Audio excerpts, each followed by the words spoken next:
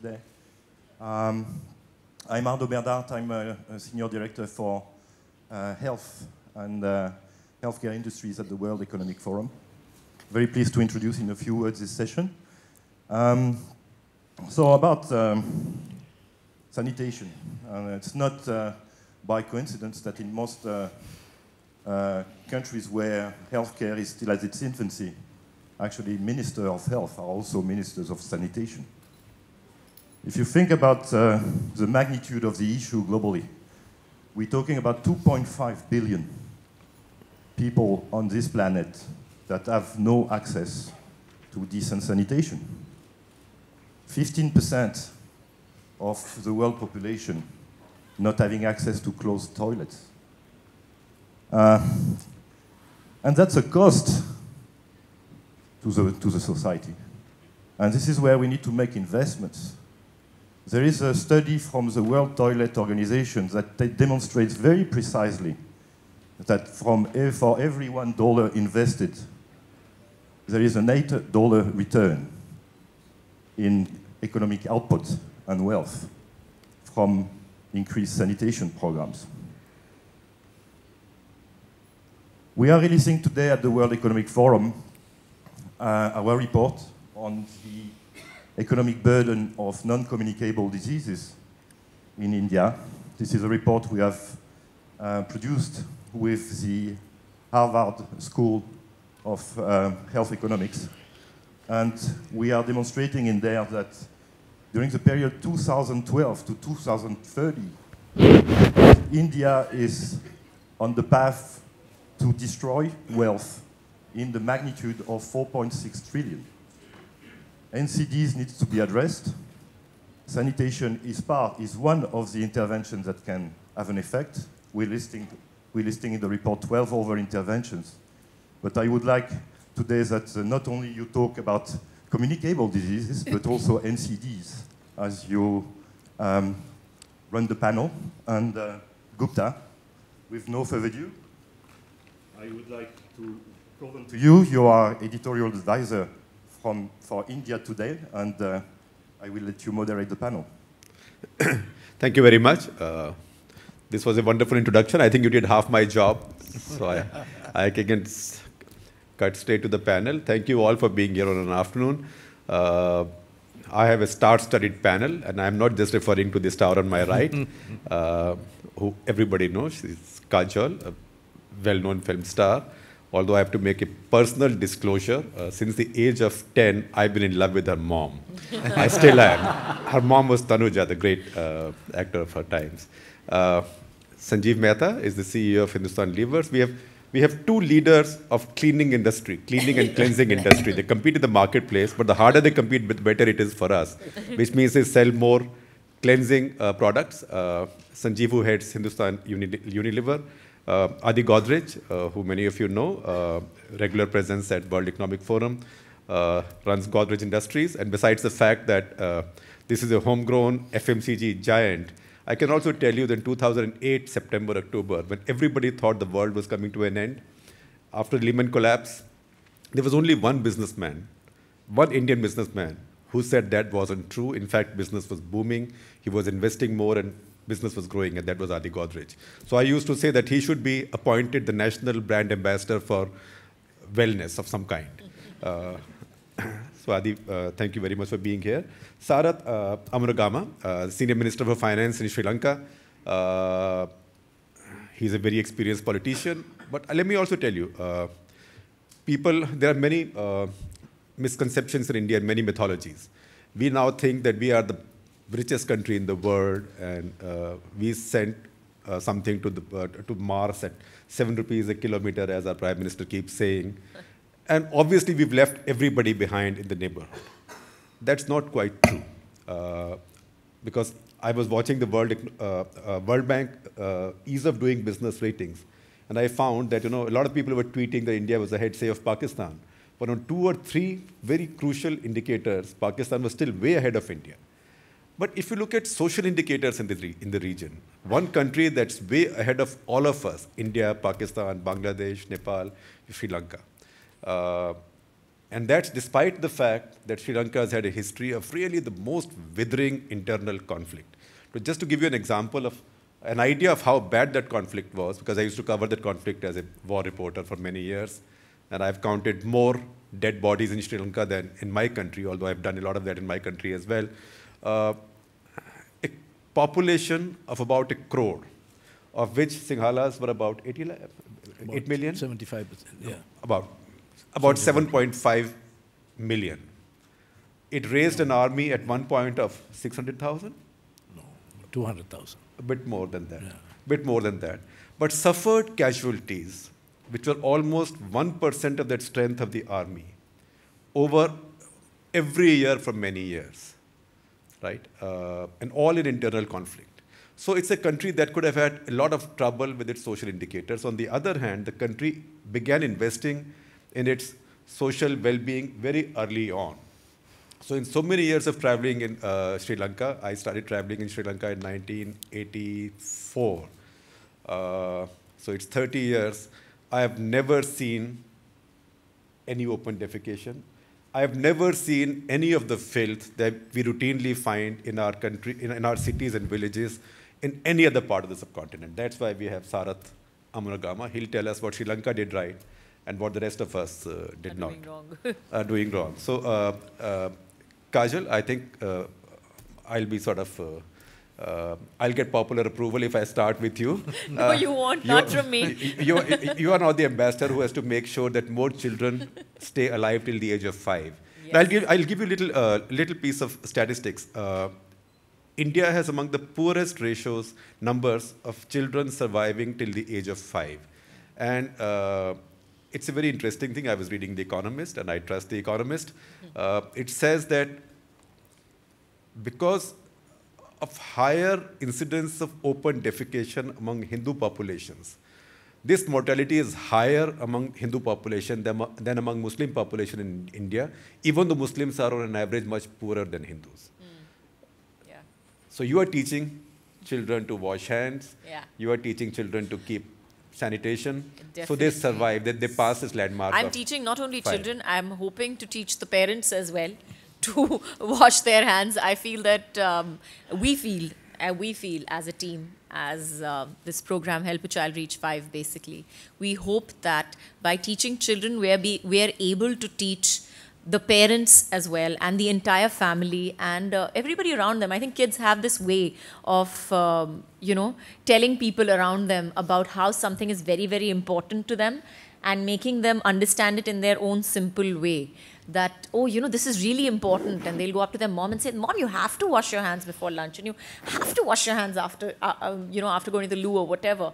And that's really important. And our teacher taught it to us in school. And, they're able to give this entire essay. And fortunately, they're children. So people just have to sit and listen to them. You can't even be impatient and say, just shut up over there.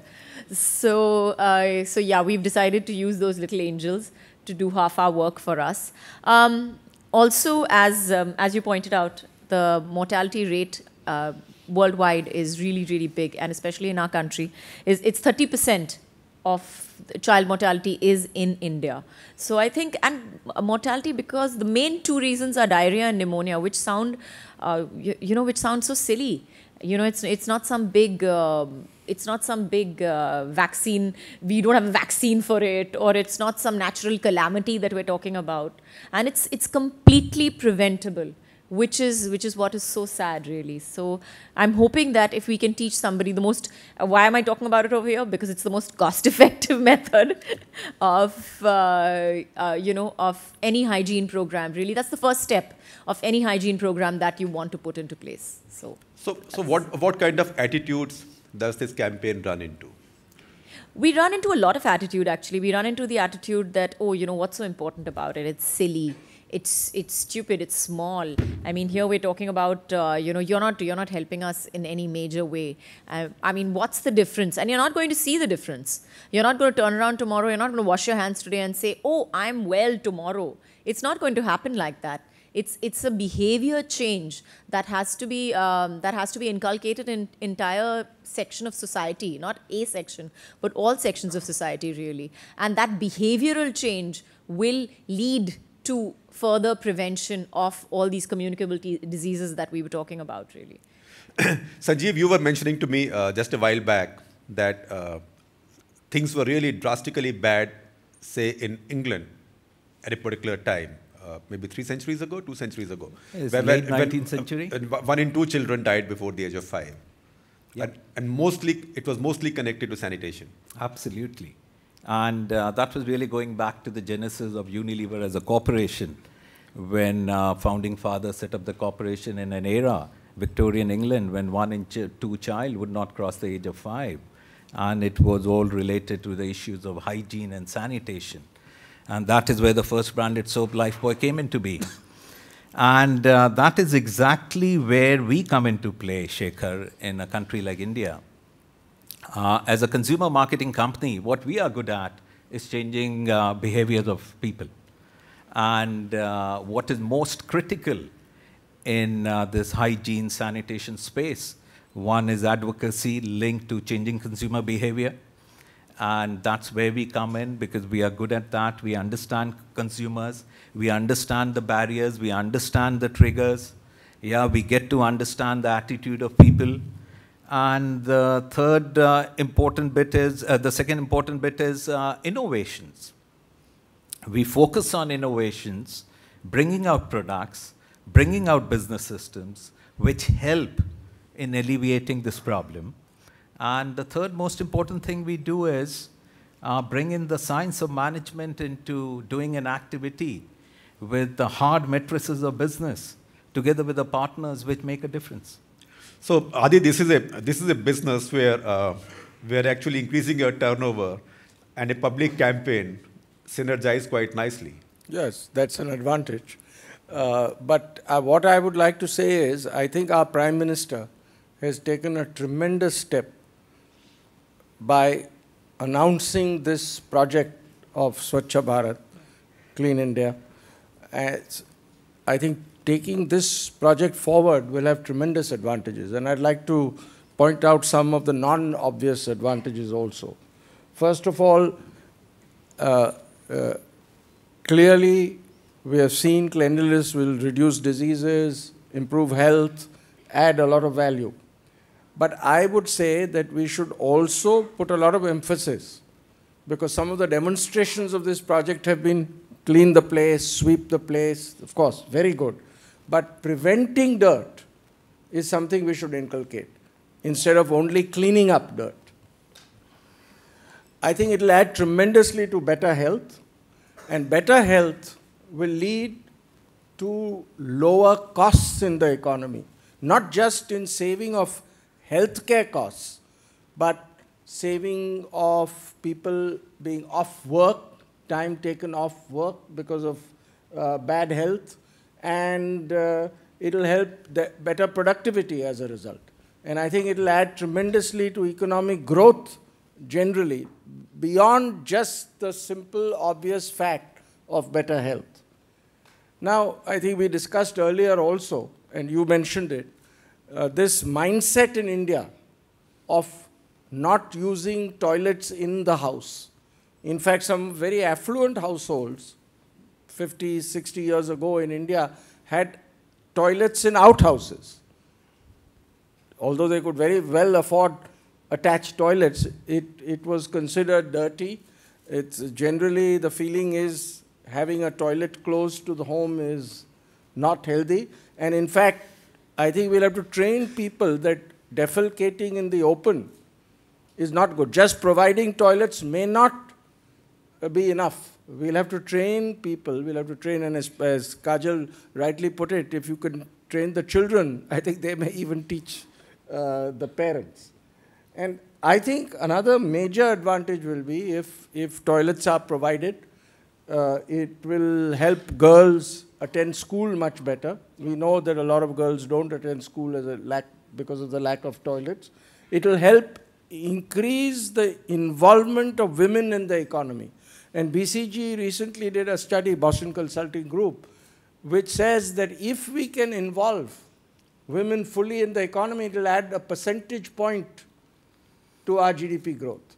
So I see benefits of this campaign much beyond the very obvious benefits, and it'll add tremendously to our economy. Because a lot of it is just about behavior. For example, public spitting. Yes, absolutely. It is not just defecation. Absolutely. Public Absolutely. spitting, pan chewing and spraying all over the place. Yeah. And of course, we've had this tradition where we keep our homes very clean, inside our homes, our bodies clean, but not the outside, not the surroundings. And unfortunately, preferably and we need to change that. throw the filth from your house in front of the neighbor's Yeah, house. yeah, yeah. And if the neighbor is vegetarian and you are not, particularly throw the bones in front of his house. Sarath, what is it that Sri Lanka did right that the rest of us missed out on? Well, I want to say that Sri Lanka has done very well when it comes to social indicators. Yes. You know, there are the Millennium Development Goals that all heads of state agreed to and were supposed to achieve by 2015. Now, if you take infant mortality or maternal health or life expectancy, Sri Lanka has statistics which match the statistics of developed countries, of America and the US. How did we achieve that? Firstly, because of the political will. From even before independence, a large amount of public spending, public expenditure was committed to particularly rural health. Rural hospitals were set up, midwives were appointed to every school, and a lot of special feeding of expectant mothers and also the children in their first few years. It was a very good package. I think if you read Amartya Sen on his analysis of the social welfare measures undertaken in Sri Lanka, he's very complimentary about that. So that has had a very big impact, firstly because of gender equality. Sri Lanka has absolute gender equality when it comes to education, when it comes to public employment and so on. We have that envious record. So there are three aspects. One is political commitment and expenditure, public expenditure in this field. And also, it is really, in my opinion, part of the poverty reduction program. You cannot think of sanitation or much better sanitation unless you link it with the anti-poverty programs that countries come into. So you have to make your society a richer society. Three aspects come in, what is normally called CAP approach, that is knowledge, attitude, practice. You can't convert people into practice overnight. First, the requisite knowledge must be transferred. Why should you do this? What is rational about it? And how do you give all those other material incentives, factors that reinforce that knowledge? Then, of course, the most difficult thing is to change attitudes. Simple knowledge is not going to change attitudes. There are so many, social psychological studies on this. I don't have to spend time on that. But it's doable. You have to change attitudes, and practice really comes out of the interplay between knowledge and attitudinal change. So in terms of attitudes, what was the most difficult thing to change? Well, I would think one problem in Sri Lanka was the demographic transition from absolutely rural values to urban values. And the educational system, I would very much emphasize a widespread educational system because all these social indicators come largely out of people who have better knowledge. Now, take, for example, when you have gender equality, the women are more aware of their responsibilities and also the consequences. Now, Sri Lanka has not only good indicators in this social field, but also when it comes to population growth. We have the lowest population growth figures in the region because educated women tend to postpone marriage. They look for employment. So what is called the at-risk age, basically between, let's say, 18 to 28. You bear children basically during that time. So in Sri Lanka, the phenomenon has been to postpone the at-risk age by later marriage, age 27, 28, and so on. So that has led to a smaller population. So I would say political commitment, determination to do away with poverty. I think that's one of the lessons we can learn from your experiments now in India. And also, very, very much bringing women into the decision-making process. I think those are some of the elements. I think gender equality in Sri Lanka is something you see the moment you land in Colombo and come out of the airport, because there are those export processing zones to the left, yes. And at any point of time, some shift is ending and some is beginning. And you see these bus loads of young women walking in and walking out to go back home. So a lot of women go out to... There is a problem, really, which all of Asia suffers from, in the sense that in terms of demography, in another 20, 30 years, there will be a shrinkage of the working population. Not so much in India, but in the smaller countries. So unless the women come into the workforce, that their knowledge, their skills, their aptitudes are brought into play, then it's like, going for a cricket match only with your second 11. You have to have all the people. In Sri Lanka now, because we are talking cricket and there's so much of interest. Sounds like the West Indies team. Yeah. In Sri Lanka we had the problem. Earlier it was only a few urban big schools that sent their cricketers, and we used to get a terrible hiding. But once we started getting players from rural areas, very, very, shall I say, far away schools, and they started playing cricket, we had a world-beating team. We won the World Cup. I was eyewitness in Colombo, I may say, regrettably, when you beat us for the first time in a test match. But almost all boys in that team, all those kids in that team were from rural schools. Yes, very good. In fact, Sri Lanka's athletic standards are very good also.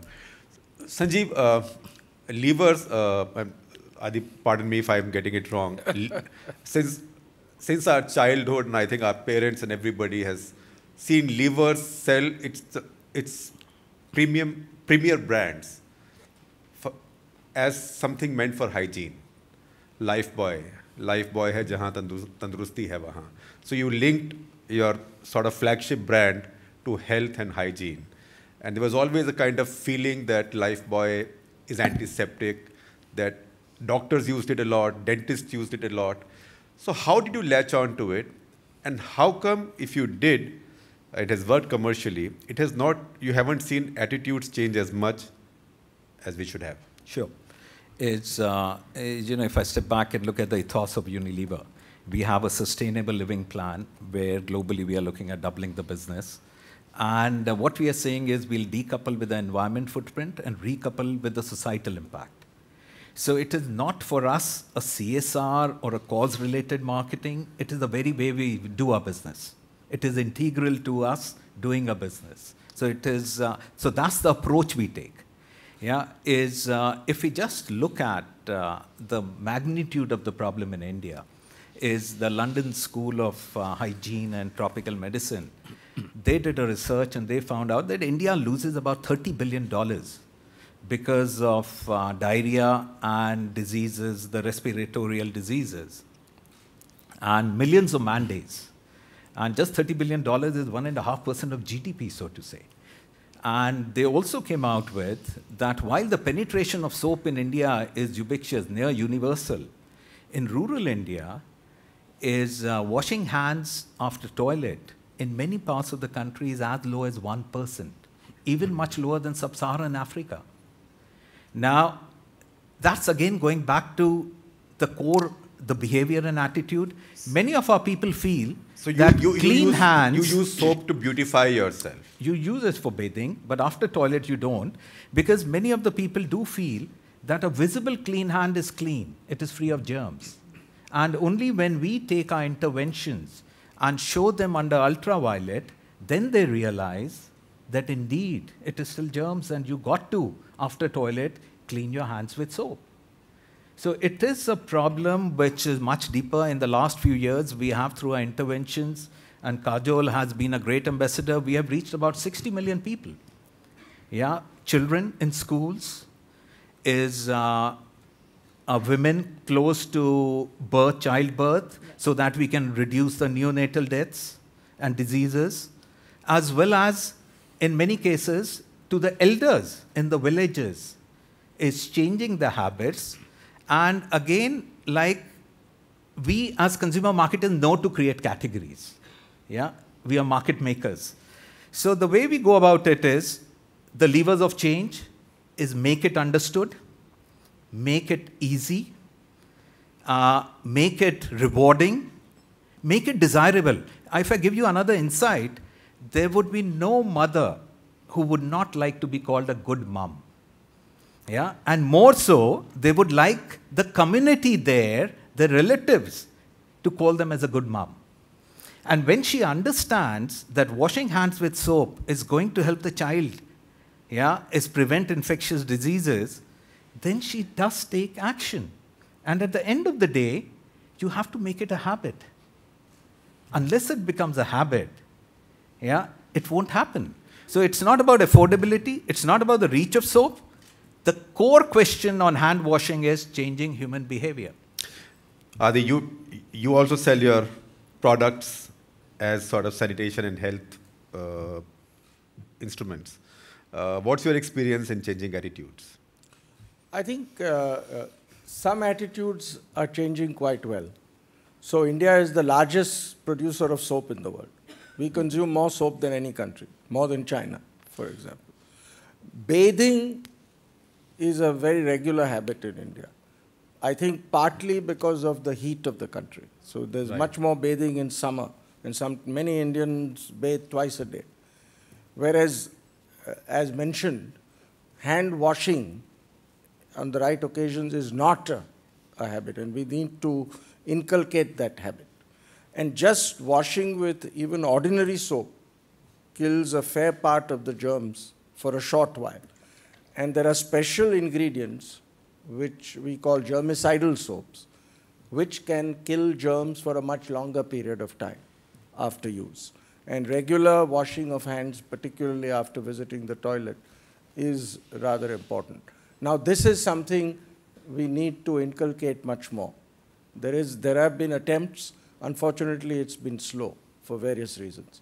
But aside from just soap and hand washing, I feel just general improvement in cleanliness in the surroundings is very important, because the lack of cleanliness in our surroundings creates a lot of disease and difficulties.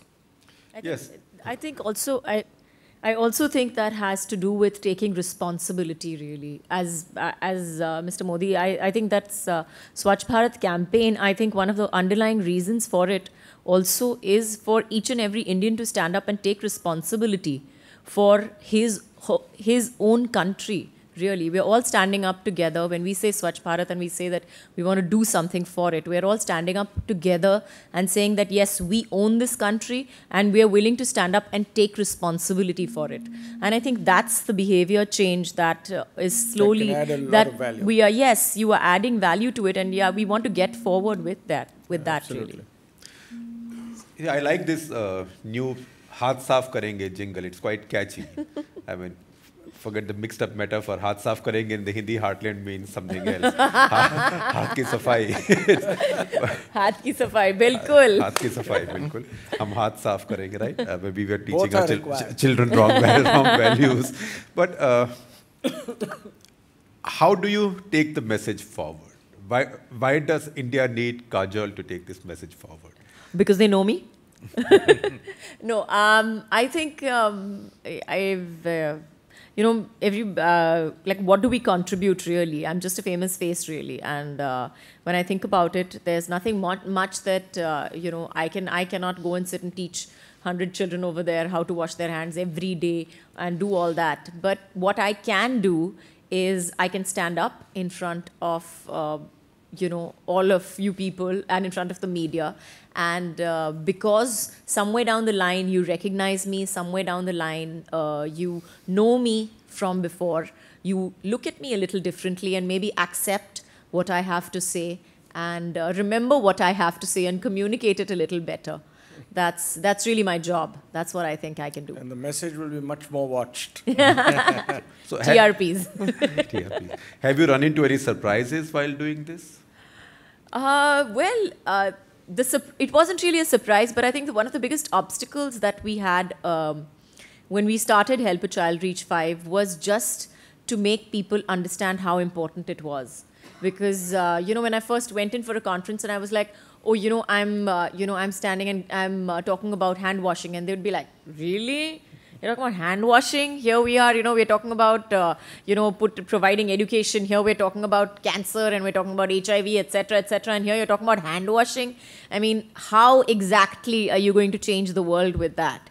So I think that was one of the biggest obstacles that we faced, that yes, it's important. It is very, very important. When you think about any hygiene program in the world that you want to put into place, the first basic and most cost-effective step to it is hand washing. You have to start. If you look at any health professional in the world, when he enters the hospital, the first thing he heads for is the hand sanitizer. When he exits the hospital, the first thing he heads for is the hand sanitizer. So we are speaking about cleanliness, and if you talk about, if he's doing it, if you know that the doctor is doing it and he's healthy, it's got to help us somewhere.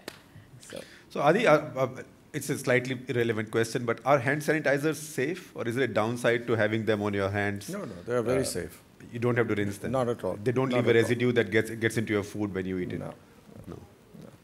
Well, I suppose, I don't know if they've been tested on, if people have used it just 25, before 30 years they down the line. eat food with their hands. But even if you look at the contents of a hand sanitizer, it's not likely to affect. I think have they been tested? Are they safe? Absolutely. I can certainly tell you, if you use a Lifebuoy, absolutely. No, that's a soap. No, that's a soap. I mean, Okay, I'm talking that hand was sanitizer perfect advertising. no, currently popular hand sanitizers that people carry in their pockets, where they you don't have to are. rinse your hands Indeed. afterwards. Absolutely. So you actually don't need to rinse. Yeah. Sarah, did you use celebrities like Kajol? Not like her. We don't have so many celebrities We have like many her. celebrities, But we do have. and one of whom we've imported in India, but Yeah. Now she's quite, she's quite a celebrity. brand yes. ambassador Jacqueline for many Fernandez. things. Yes. But I think what all this comes to is the notion of culture. That there needs to be a change in many of our cultural attitudes. Because we are coming from a traditional culture which had its own value system. Some of it is very good, some of it is not so very good. So it's very important, I think, that through education. Now take this whole question of washing hands and bacteria. How few people know why you should do that? How does this bacteria operate? How does it spread? All that is a part of our knowledge system. I mean, just telling a person, wash your hands because it seems a nice thing to do, may be adopted.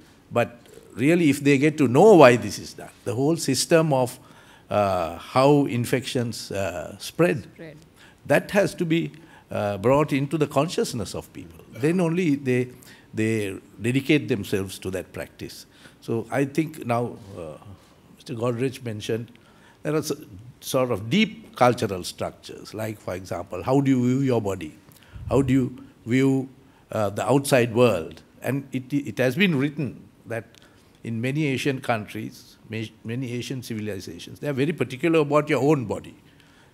Keeping it clean, body fluids, all that stuff is very, very, and the traditional system where people would take a little pot and go into the paddy fields and so on. That was there. But that type of knowledge, why that happens, that is, after all, it's modern knowledge. How bacteria spreads, how all these viral diseases are spread. So there is a whole element of, I think, explanation that needs to be done. Actually, importance of awareness and attitudinal change can't be overstated, because that's one of the reasons our rivers are so dirty, because our untreated sewage is being shoved into our rivers. And that's one of the reasons our temples are so dirty. Kajol, aren't our temples, besides temples in the south, are not really the finest example of, I mean, No, I agree completely. But again, we come back to... Pashupatinath temple in Kathmandu, the Kashi Vishwanath temple in Varanasi. Even Nasik, for that matter. You have, but that's something again we come back to, we come back to changing, that's something, acha, phool wahan pe phek do, nikal ke wahin pe rakh do. So it's something that's something that our people have been doing so constantly. I mean, even the pandits who sit over there eventually turn around and take that tokri and put it outside only. They don't have a dustbin over there. They don't have anything over there. Udhar rakh do. And where everybody sees one big pile of garbage, acha theek hai, uske upar hi dalna. Uske side pe mat rakhna. Is taraf mat rakhna. Us taraf mat rakhna. Go and put it on top of that pile only. So I think that's something again. You have to start.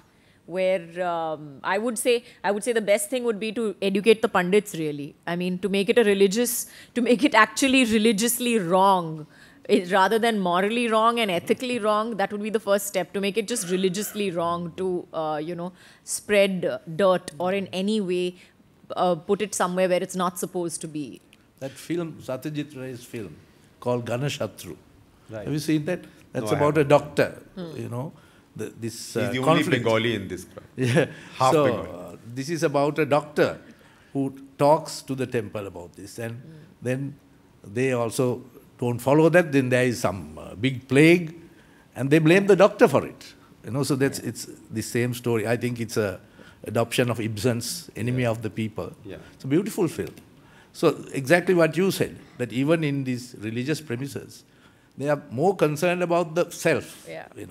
Cleanliness, purity, about the self. But on the public space and accumulation of dirt and so on, they are not so particular.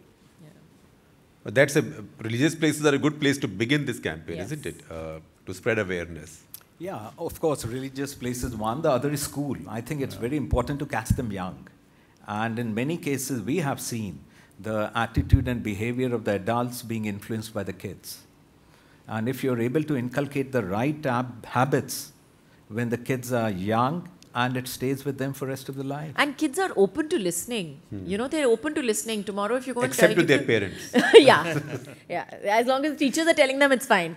But I think even if you go and explain to a pandit, or if you ask him also, what is the reason for this, half of them don't know the answers to what you want to say also. Or even if you tell them that, ठीक है, एक कचरे का डब्बा तो रख दीजिए वहाँ पे, या जो भी है, नहीं हमारे इसके खिलाफ है, उसके खिलाफ है, जो भी, it's against this, it's against that, or whatever. So I think that's something that kids are open. Kids are an easier medium for us to put our message through, and they're able to say what they want to say with that innocent, as they say, out of a child's mouth is out of a babe's mouth, basically. What's the most interesting thing you've heard from a child? What's the most? Even if yours. Why? On the most eternal question, why? After everything is explained to them, they're like, but why? I don't want to. That's like, but I just explained it to you. This is the bacteria. This is what's going to happen to you. This is, and they was like, I don't want to. And I'm like, okay, I can't fight that, I really can't fight that. I don't want to. I can't fight that statement, really. Adi, are you happy with the kind of communication that's being put out right now? These jingles on TV, radio? Yeah, I think clearly the awareness... Is it effective, or do you think it could be better? No, anything can be better. But I think it's very good. And I think the campaign itself is a great idea. I think it's going to add tremendous value. And I hope we have more such campaigns. I know we have another one in terms of women's safety and etc. But these campaigns can add tremendously besides just economic reform. And I think this is a great one. And I think it's motivating the country. I think it's getting people together. It's getting people aligned. There's no opposition to such ideas, and so everybody thinks it's a good idea. Everybody thinks it's a good idea, and I think it's a very, very good move. It's just a surprise somebody has taken so long figuring it out. Yeah, absolutely. A top leader in India. Yeah. What's nice about it is that, yes, there is, as you say, there is a direct economic link or whatever. But what's nice about it is that actually, when you think about it, I mean, as from a completely layman's term, you don't see the economic link. You just think that it's for the good of the society, which is what is so nice to see. Rather than concentrating on only, this business will grow or that business will grow. It's just nice to see that something that's being done for the good of society by society. I think we'll soon throw it open to questions from the audience. But before I do that, can I have a microphone taken to Sadhguru? I have to ask him a trick question. It's unfair to call him a man of religion. He's a man of spirituality, but he's a very wise man. And when you have doubts about something, you check out with him. So Sadhguru, here is my trick question. The Sikhs keep their gurdwaras clean. Muslims keep their mosques clean. Christians keep their churches clean. We Hindus don't keep most of our temples clean. Some are clean. Tirupati is very clean. Could it be because we leave it to a particular caste, or we don't see, most of us don't see it as our responsibility, whereas other communities are able to get the entire community involved in action? If you go to the Golden Temple in Amritsar, where I often go, you find almost all devotees who come in, contribute to keeping the place clean. I think that's mainly because it's not a certain level of commitment of an individual person which is giving him access to manage the temple. It is a certain right that is coming because he belongs to a certain family. Many of the temples are dominated by families who have been priests for maybe 1,000 years. And this filth in the temples is, I feel, essentially a northern Indian feature, not so much in South India, really. Yes, that's true. So, questions from the audience? Her first and then… This is Akriti. I am a global shaper, an initiative by World Economic Forum.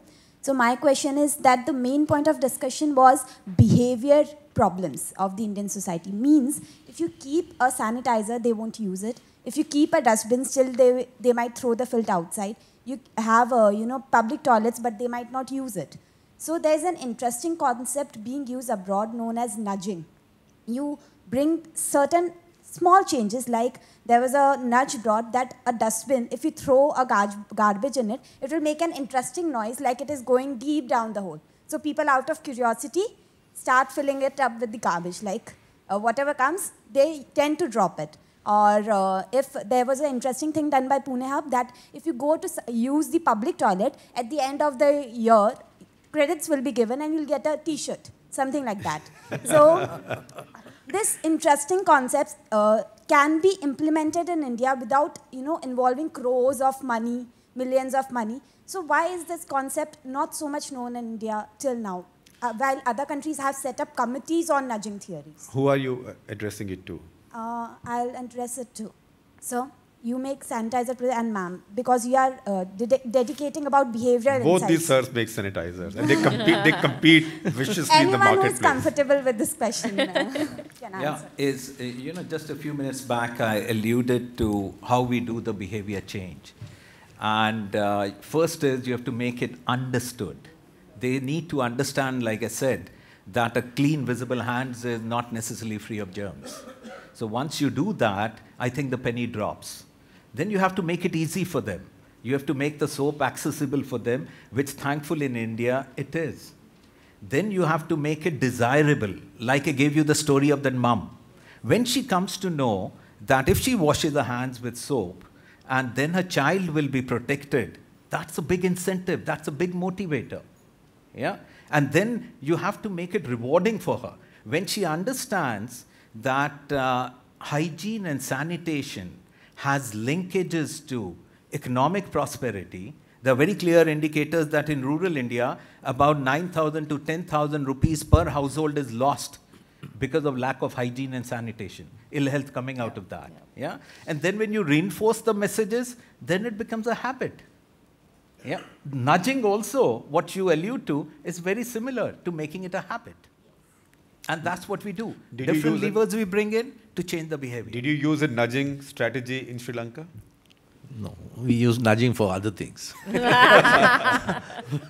But no, there are a whole variety of things possible, whole variety of approaches. This is probably one. But the decision maker has to select out a whole series of possibilities. This may be one. In other cultures, in other societies, they may think of other strategies, but the main thing is to make it effective. Adi? I think this campaign has just started, and I think communication, ideas, etc. will evolve. So there will be a lot of people who will find successful ideas, whether it is for commercial purposes, whether it's for projecting oneself. So I think that will come. The great thing is this campaign has started, And I think a year or two from now, I think we'll see a lot of results of it. And clearly, in most societies, when people see results of something coming, then it is encouraged even further. And I think having Kajol and many other people like her there is an example of the same nudging, isn't it? Kajol? Yeah, so we're basically nudging you. The nudging star. Yeah. I have to tell you something interesting to talk about nudging. There's a Twitter handle called Weird Facts. I mean, why did I watch this? Don't ask me. I just picked up something that floated in Twitter space. It is a picture of a dispenser in Istanbul, where if you put your used plastic bottles and plastic recyclable waste, from the other end, free food falls for stray dogs. So at any point of time, there are dogs hanging around this place, and people who want to look after stray dogs come and put their garbage, and these dogs queue up and eat. So no, this is an example of nudging as well. Of course, if we did that in India, there'll be an outcry. So we'll have to find some other variation. Right. And then. Hi, my name is Sharanya Sekram. I'm from the Colombo Hub, part of the Global Shapers movement. It was an interesting concept that I'm glad Akriti brought in, behavioral changes, because that's what we were discussing for a good portion of yesterday. I find it very interesting, Mr. Amunugama, that as you well know, in Sri Lanka, when the government initiated the Clean Colombo and Colombo became so clean, there was an outcry of people going, finally the government did something. And there's always this responsibility which lies with the government. Nobody, I mean, Colombo is by far the most affluent city in Sri Lanka, most educated people. And yet we were just as bad almost at one point as, you know, Chennai or Bangalore or wherever you want to call it. And now we said finally the government decided to do something. And at the same time, you have private sector and civil society doing separate things. Now, seeing as the theme of this summit is public sector, private sector cooperation, I'm actually interested to hear from, you know, especially the private sector and public sector members of the panel, whether there is a way that private sector and public sector can use, you know, their joint powers to not just place the sole responsibility on the government. Because like you said, sir, sanitation and health is very much an individual responsibility. So how do we combine these two large sectors which stand both to lose and benefit from bad sanitation or bad healthcare or, you know, bad cleanliness? How do they join hands and join forces to create that individual responsibility? Because really that's where it lies. You want me to? He's the only public sector person. Well, really, if you look at that, the garbage, let's take the garbage collection in Colombo. It's done by the private sector, it's done by Abans.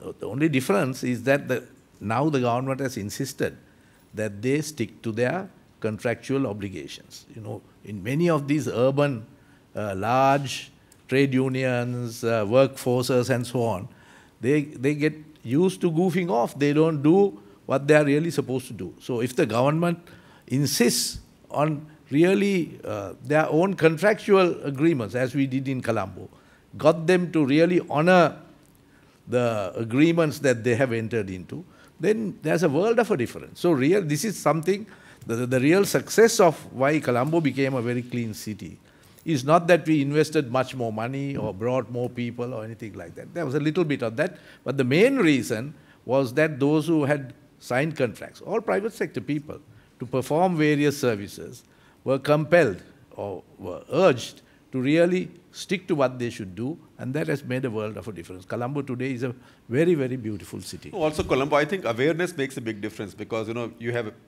promenade in Colombo which has scores of fast food carts, which are constantly frying seafood and stuff, and there are picnickers, but you never find a piece of garbage refuse. And there is no cop walking around with a whistle saying, why are you doing this? Don't throw it here. So it's also a question of awareness. Mr. Bajaj? I wouldn't say that we are adopted, but we are working in 100 villages. And our experience was, we started making toilets. That time, government was giving some subsidy also, which they reduced, so the program became a little dampened. But we made toilets, nobody was using it. They did not want that stupid 4x4 cubicle with a foul smell there compared to the beautiful environment of healthy air coming by. It was very difficult to explain them. Now, what changed is, and this addresses your point also, Kajol, peer pressure. Dekha dekhi. When the next village we made toilets, and they started using it, the other village which was not using it started using it also. Yeah. Same thing happens. The same Indians, why do we throw garbage on garbages? Because already dirty hai, so I don't feel guilty of throwing my garbage there. Yeah. Singapore, you don't see garbage, you don't throw garbage. The same Indian who would not mind throwing garbage in India does not mind, will not throw garbage. This, I believe, is peer pressure. Dekha dekhi. I believe that is the answer. If the kids around, those kids who said, no, we will still do it, if they had seen their 8-10 friends do the right thing, they would. Yes, that's the point I was making. Our other problem is, you know, we have desilted nehers so that people, villages which were tanker dependent became, had 24/7 flowing water. Now people defecate there. In the canals? Next to the canal, they wash the hands there, etc., which is very unhygienic. Now I believe that we have not solved the problem yet, but I believe peer pressure is going to solve this problem. So I just wanted to connect with you and convey that perhaps peer pressure, dekha dekhi, could solve the problem with you. I think peer pressure and pride, because look at our metro. Okay. How clean do we keep our metro? Even Calcutta, which got the metro so many years ago, keeps it very clean, because I think one, you take pride in it, and second, you see no one else littering, so you don't litter. Right. Yeah. Sadhguru wants the mic for him.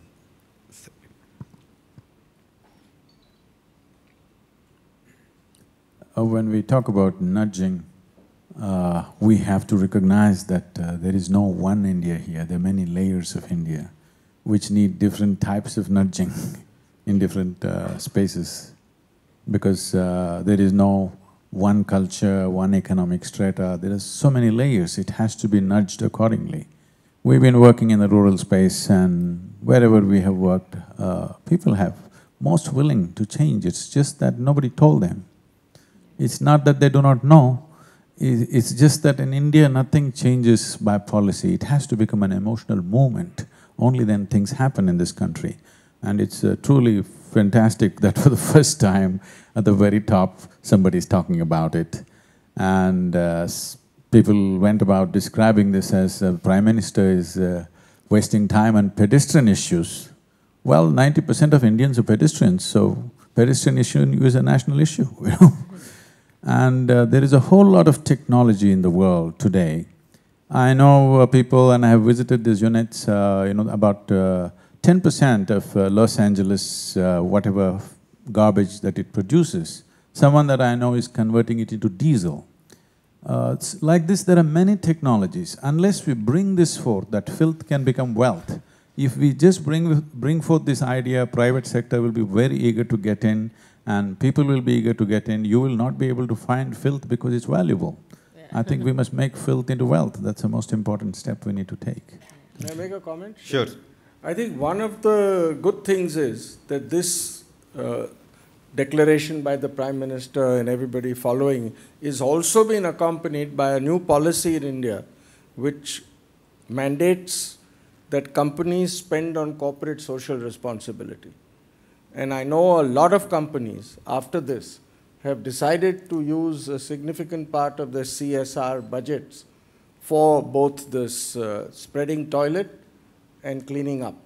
So I think coincidentally that will help the whole program.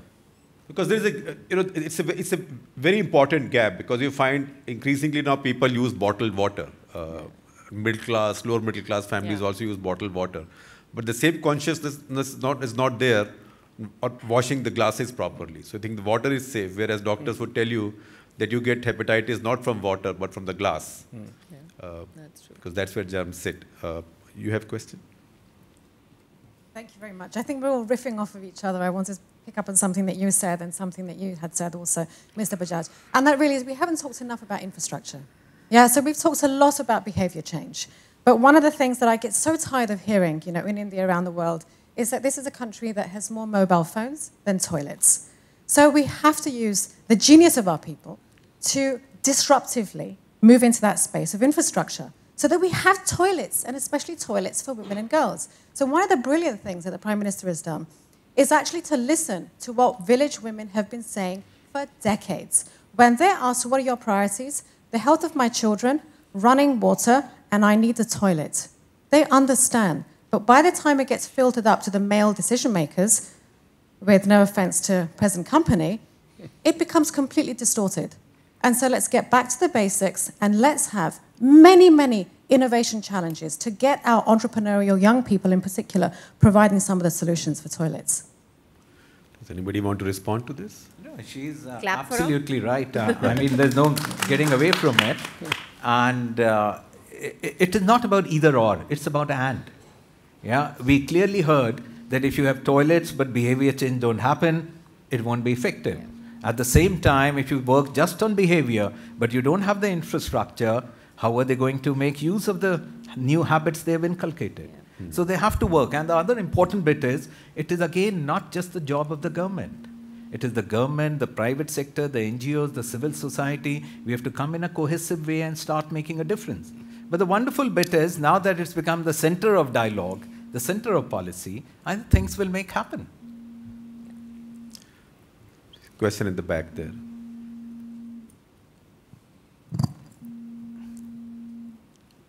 Sandeep Parekh. Just a quick, very quick comment. And this is from Atul Gawande's book called Checklist. And he starts the book with an example of surgeons in the US. We are not talking about illiterate people in the hinterlands of India, but surgeons in the US don't actually wash their hands before a surgery. And once they introduced this checklist, the post-surgical infection levels fell by 40%, not 5%, 6%, 40%. So I think there's a lot of learning for all of us, not just for the illiterates. Any more? Both of them.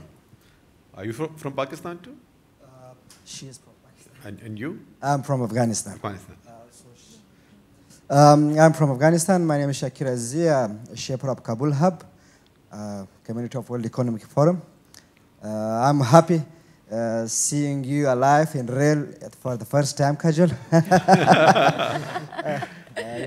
I have a small comment, and maybe especially you could share your idea or maybe suggestion with me.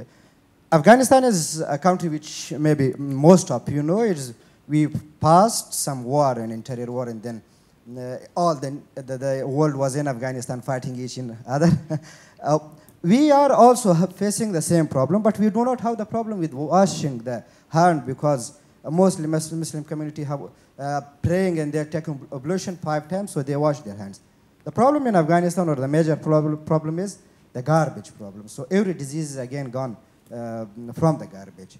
We are doing all the campaign. We don't have famous actresses and actors like you to bring it to media to campaign, but the one we have, we use them. But it's not effective. The people, whatever, even the president is involved in the campaign, but the effects are only 5% or less than that. So if there is, do you think that there would be any other way? So maybe we could use that. Can I just make a point that Sanjiv made? I think even Adi made that earlier. But I think the whole point to conveying information is to make it interesting, is to make it profitable, and is to make it applicable to whosoever you are conveying that information to. So when you're talking about people, when you're talking about general, as we spoke about behavior change or whatever, but when we're speaking about people, we have to be able to convey that information to them in a way that interests them, that they understand and appreciate, and are able to put into practice in an easy and not too difficult manner. I think that's again something that your creative team, whoever your people are, at that point of time, in that level, will have to develop for your people, because every country is different, as Sadhuji said, that there are lots of layers and each layer has to be tackled differently. Just one point. I think in Afghanistan, you'll have less of a problem in this because of you being a temperate country compared to most of India being tropical most of the year. So because of your altitude and your latitude, you'll have less problems with lack of cleanliness affecting health. That doesn't mean that if you do clean up, you'll also have great advantages. But I think temperate countries tend to have fewer problems of this sort than tropical countries like India.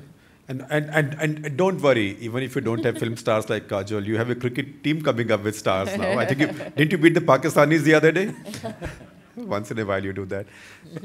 So your neighbor from Pakistan. Hi, I'm Anusha. I'm from Lahore, Pakistan, and I'm a global shaper. I've worked with an NGO that focuses on hand washing campaigns in schools. So when we were working for them and researching on nudges, as you call them, I noticed a trend in advertisements. They've actually started focusing less on the benefits of cleanliness and more towards the medical costs that the parents have to incur if their child falls sick. So I just need to know if that's intentional and if that's more effective. Are you addressing it to someone? Are you addressing it? Anybody. Sanjiv, why don't you take that? See, again, I think one has to understand the context over there. If, for instance, the illnesses are all pervasive and the cost of treating them are very high and every household spends huge amount of money, then that could be a very telling campaign.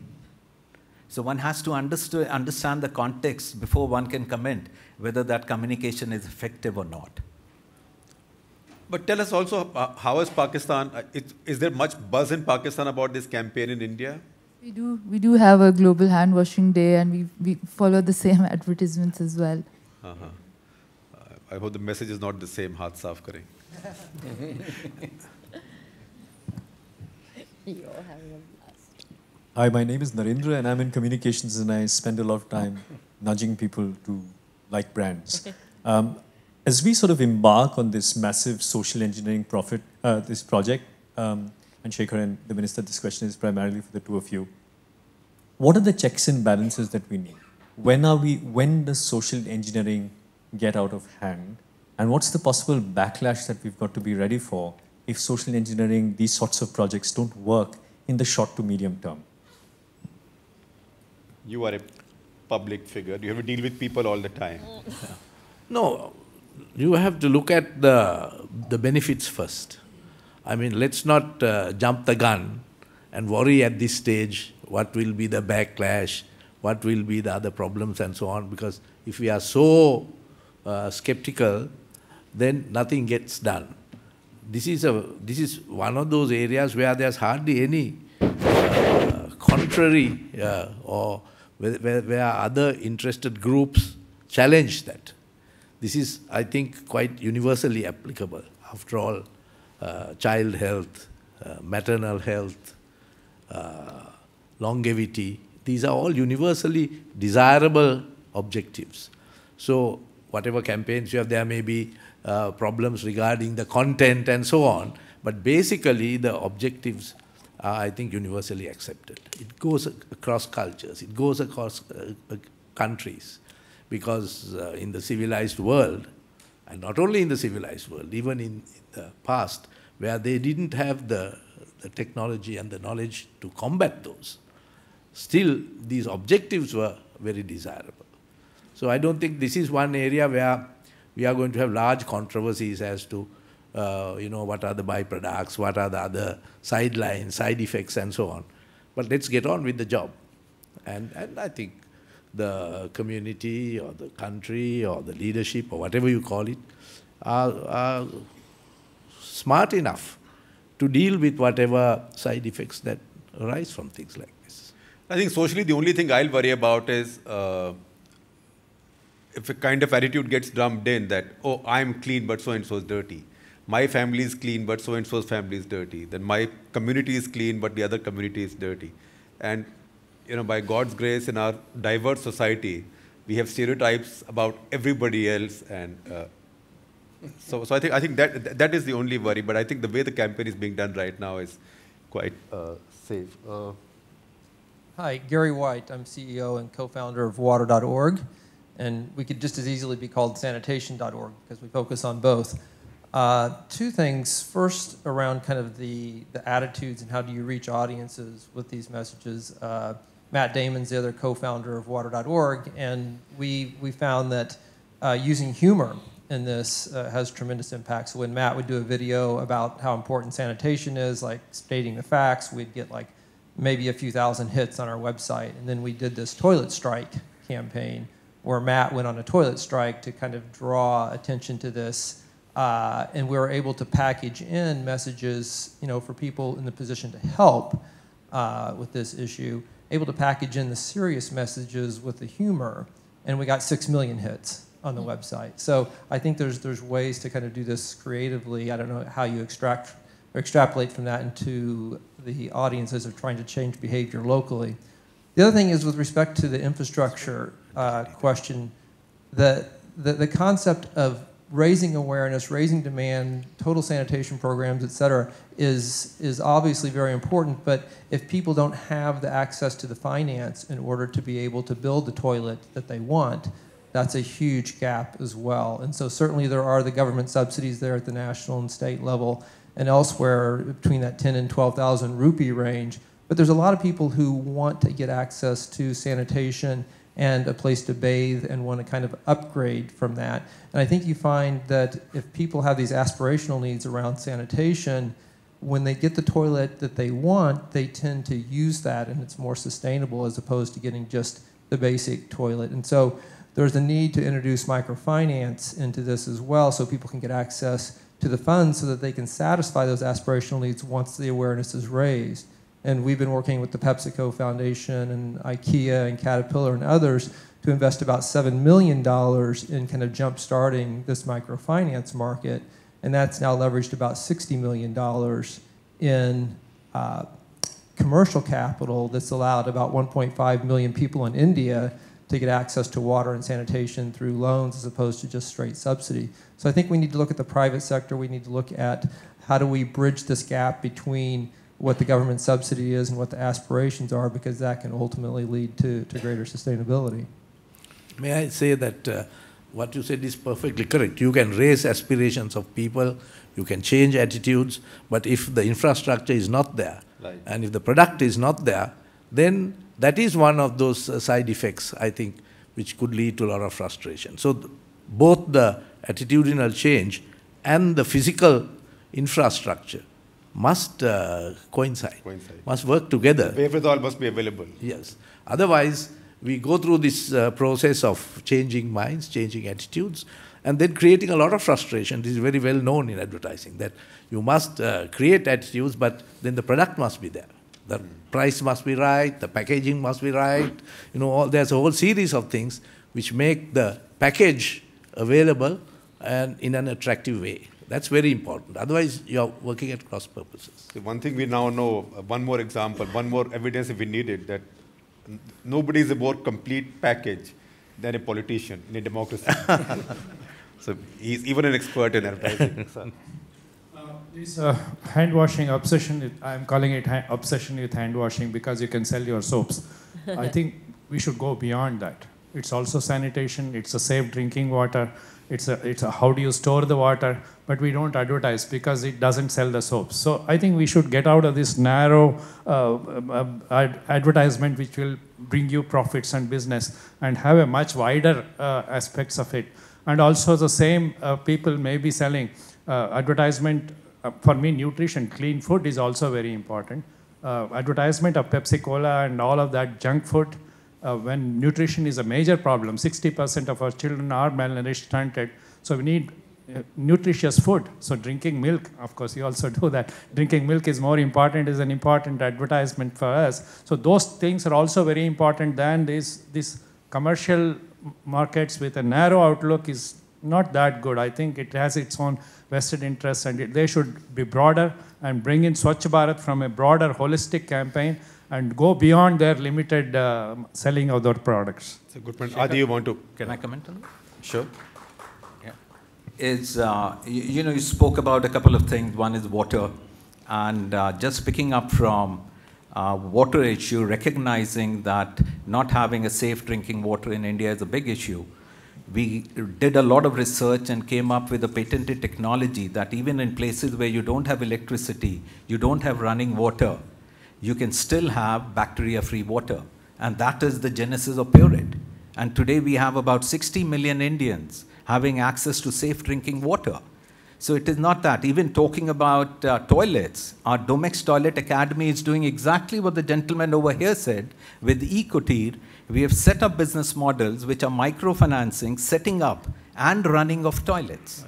The whole focus here was soaps. That's the reason we were talking about soaps. We have 2 but minutes that's left. not where our mission is all about. And one questioner has been waiting very patiently. Adi, you want to come in on this?